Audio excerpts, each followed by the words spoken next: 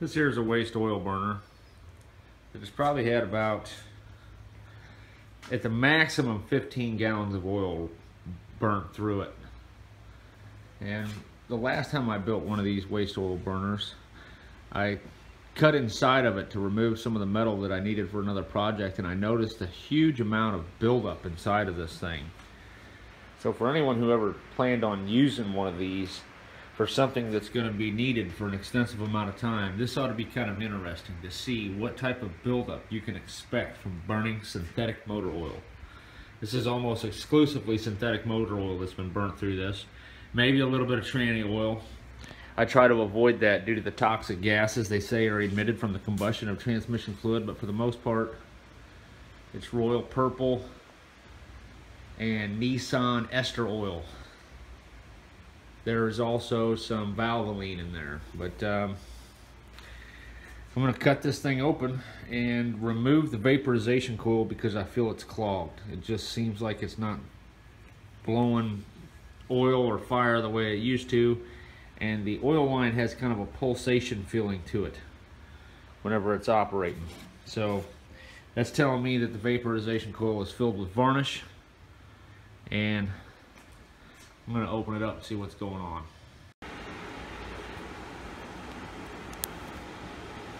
Okay, I ran out of data there, so I don't know if any of that last footage took. But this is under 20 gallons of waste oil. You can see the vaporization coil is insulated heavily by buildup.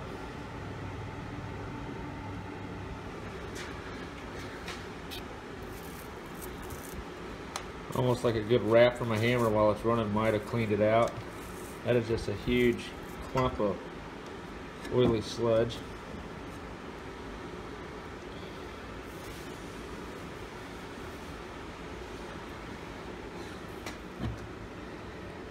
This thing is just completely caked up. Can't imagine what 100 gallons would do. So if you ever build a waste oil burner and you have any plans of it operating at extensive periods of time, you're going to have to design it where it can be easily cleaned. Like I said, beating on this with a hammer might have cleaned a lot of that out. I'm going to go ahead and extract this vaporization coil, take a better look at it. It seems somewhat clogged. It's hard to see in there.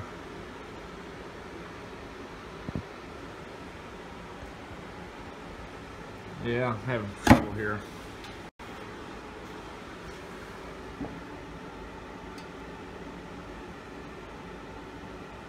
Yeah, it is just a mess.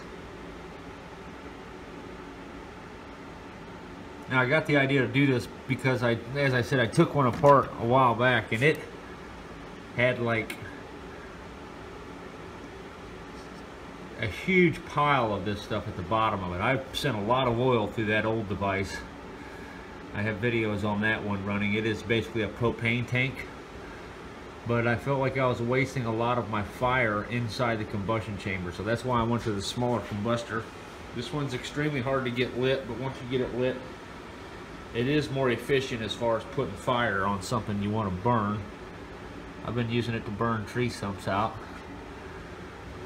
And one of the main concerns I have with all this buildup is the fact that it's insulating my container. I want this container to get extremely hot because that's what helps vaporize the oil. But apparently I'm not getting that benefit here. So maybe the vaporization coil is a better move, because after a while that could really start to inhibit operation. I need to find a way to make this thing run hotter to burn some of that stuff off, because that is really sludgy stuff.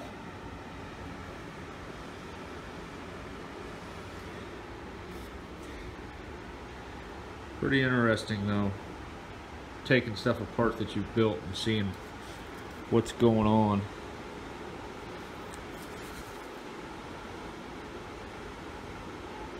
That there is pretty much just a Venturi, an oxygen Ventura. I don't know how well it works. I tried to examine the differences of this Ventura being closed and open, and I don't think I could see any significant visible effects. However, it's obviously pulling more oxygen into the flame, so it might have just been a waste of time, but I had to try it. The idea was there.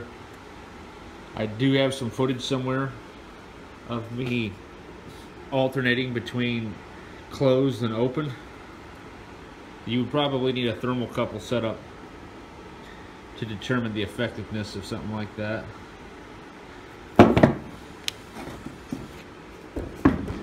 But yeah, I'm gonna have to try and pull that coil out of there now somehow.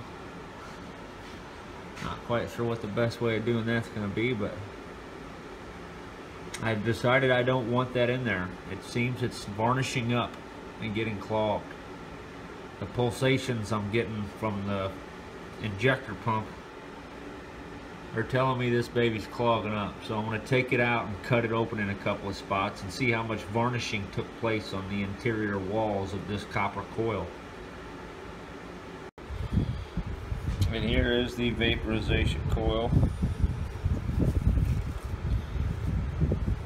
I'm going to turn this light off.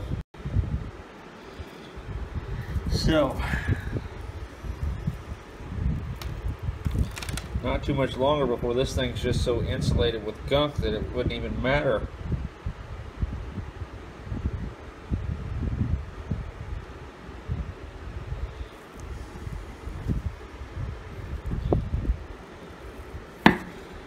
That is a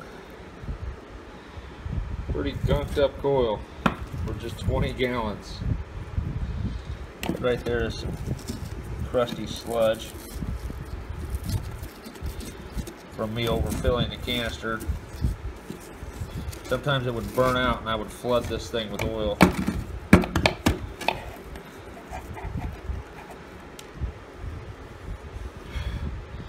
Definitely interested to cut this thing open and see what type of varnish built up I ended up with. I think I'm going to take it. Well, I don't want to do that. I was going to burn this stuff off, but I don't want to alter the interior cavity by burning it. I'm just going to have to cut this dirty thing open and look at some sample pieces. There it is.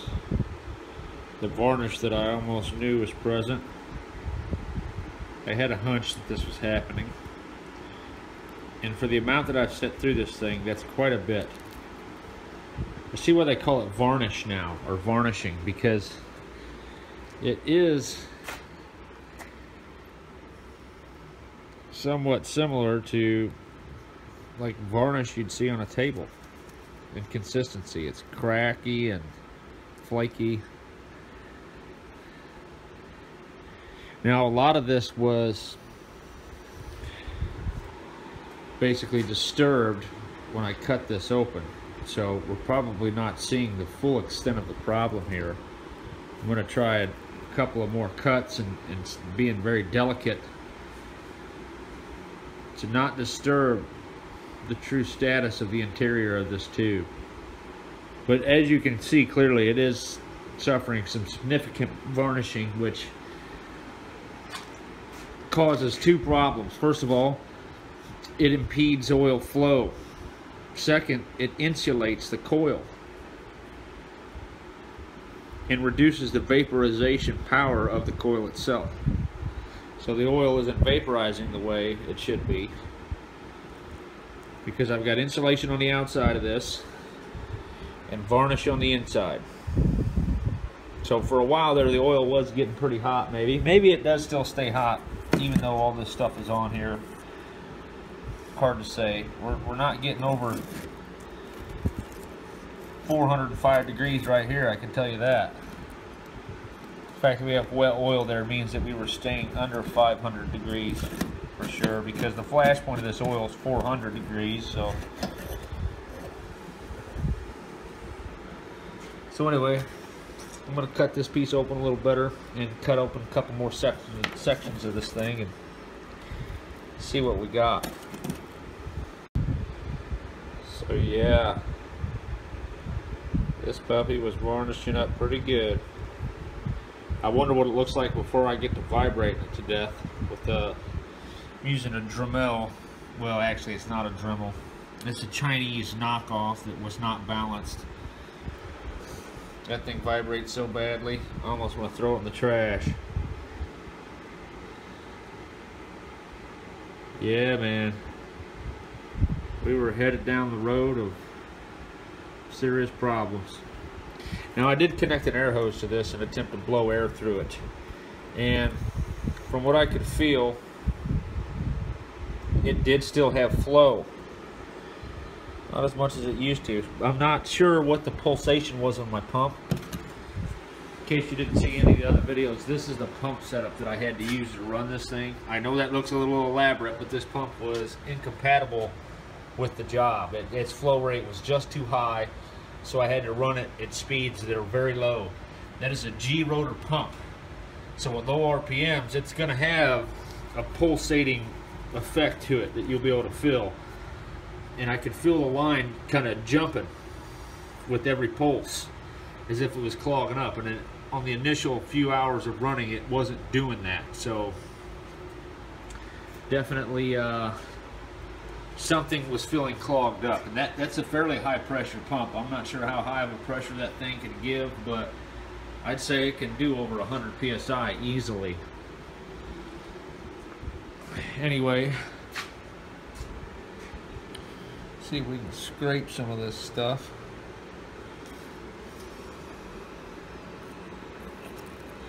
It's fairly flimsy material that you could probably wash out.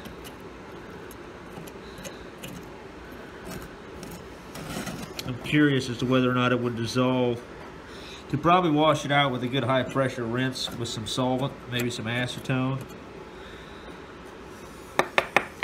I'm not really interested in that right now, so I'm not going to see if it dissolves in acetone. In my experience, tars and varnishes are very tough stuff. They do not dissolve in gasoline and stuff like that very well at all. Not the way you would think they would. So, hard to say if flushing this thing out would have worked. My stainless steel connecting coils held up good. This is stainless steel wire. I was worried about whether or not them would hold. I'm going to go ahead and cut this open in a couple more spots.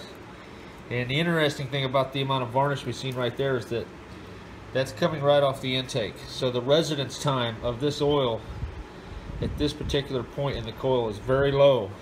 What I'm going to do now is cut open this area right here, which is a higher residence time, and we should see a lot more varnish in that area, which would probably be fairly consistent with what we're seeing here. This is a lower cool or lower temperature area,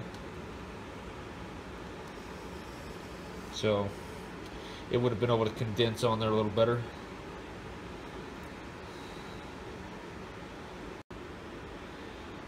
Definitely tell you one thing, this stuff definitely would have clogged up the nozzle, the spray nozzle that I initially had on there. It's a very dumb idea in retrospect.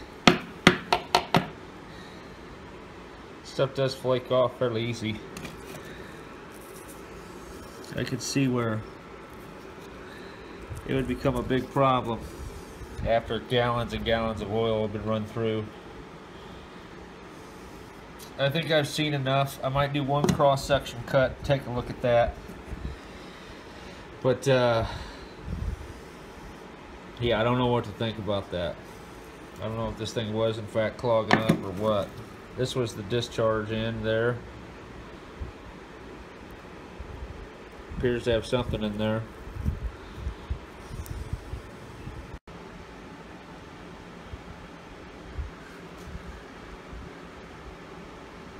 From now on, the oil will simply be injected at the very back and swooshed around by the blower, hopefully.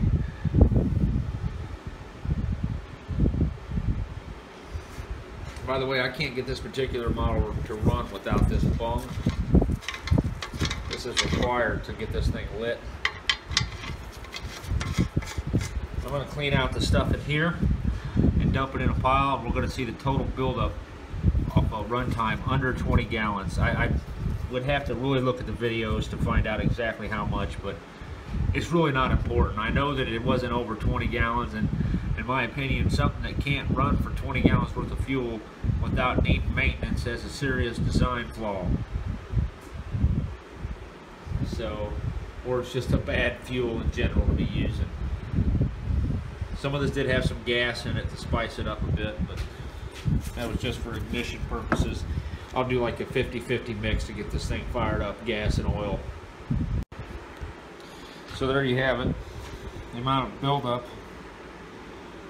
from a run under 20 gallons, probably around 14 or 15, but I'm not 100% positive. I didn't get quite all of it out of there, but I'm not going too crazy on this thing. I'm just going to let it run hot next time and pound on it a little bit. Taking that coil out. And we're going to see if it runs any different. This ought to be kind of interesting to see the difference without the vaporization coil.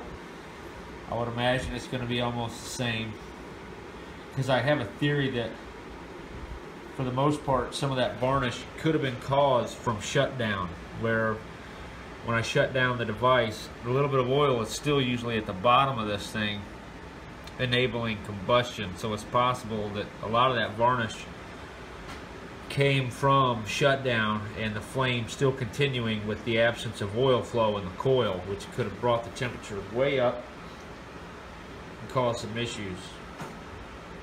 So maybe a special shutdown procedure would have saved that, or made it last a little longer. Maybe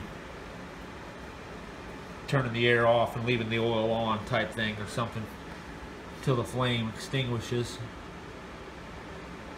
But I'm not surprised to see this much stuff, which this does not include the amount of material that was caked all over the vaporization coil.